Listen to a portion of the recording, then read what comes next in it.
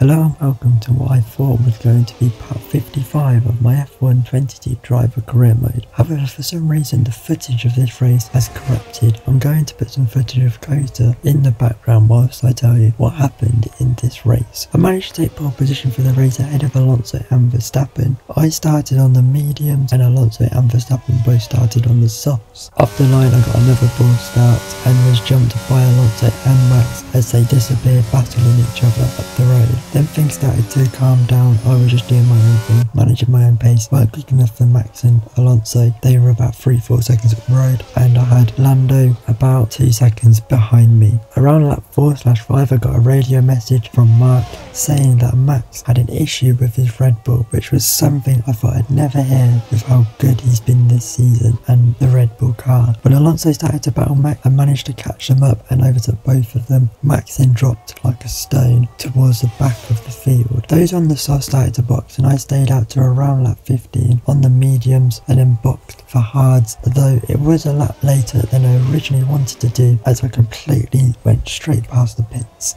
on lap 14. I came out behind Alonso and I'd also lost out to Lando. They were about 10 seconds at the road, both of them on mediums. Thought they'd be doing a 2-stop, so I thought we could pace ourselves and go about our business, and I thought they'd go off as well quite quickly. As the laps were ticking down, realised that actually no, they weren't going to pit. We had to put our foot down a little bit as well. Although even though we were slowly catching, it wasn't enough, and Fernando Alonso took victory ahead of Lando Norris at the American Grand Prix. We came home for P3 and our 4th podium in the last 5 races as well. With that one, the rest of the field, Ocon came home for P4, P5 was Perez, P6 was George, P7 was Leclerc, Max just about managed to hang on into the points, comes home for P8, Piastri is P9, Albon getting the last points for Williams in P10, Magnussen with 11th, 12th was Tsunoda, 13th Gasly, 14th Schumacher, 15th Tictum, 16th Joe,